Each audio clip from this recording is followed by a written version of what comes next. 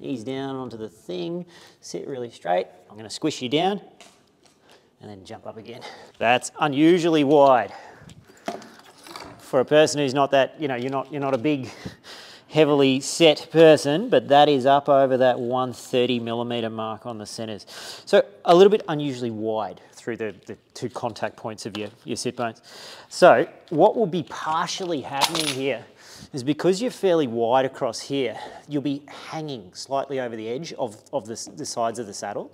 And so because you roll your pelvis forward really well, you're often up on the nose of the seat, and which moves everything forward, all the contact points go forward, which will be dropping the two sit bones slightly off the edge of the saddle, I would imagine, which then leads to frontal pressure.